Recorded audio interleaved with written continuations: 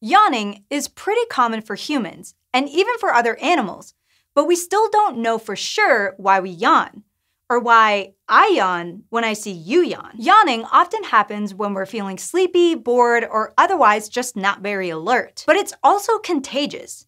You might yawn when you see another person yawn, or even when you think about yawning. You might even yawn during this video. It's still not entirely clear what yawning actually does, but research suggests it might have a variety of important functions, and might even help keep us safe. You see, there was an old idea that stated yawning provided a boost of oxygen for our brains.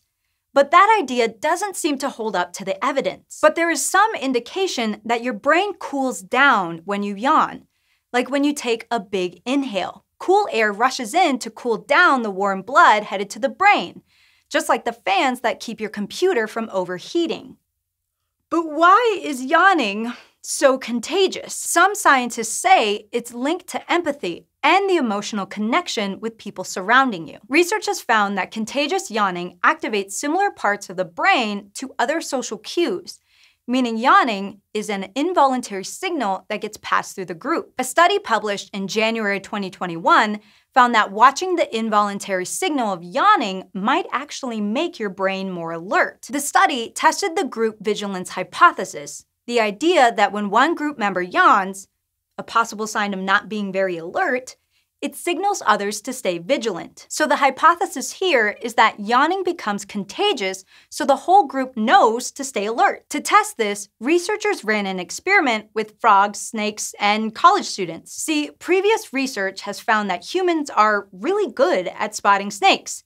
Even young children are quicker to notice images of snakes than images of other animals. This might be because snakes can be dangerous.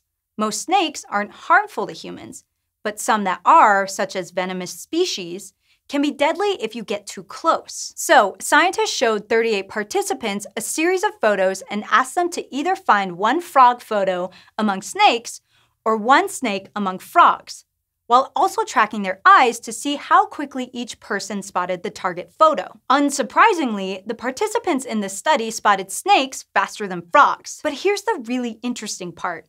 If scientists showed videos of people yawning before the test, participants were even quicker at spotting snakes, and they were even more distracted by snake photos while searching for frogs. It seems yawning might kick our brains into alert mode.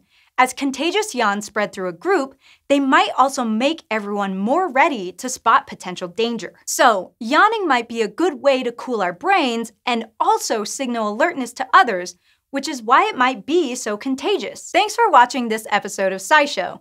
If you'd like to help support the channel, check out patreon.com/SciShow to learn more.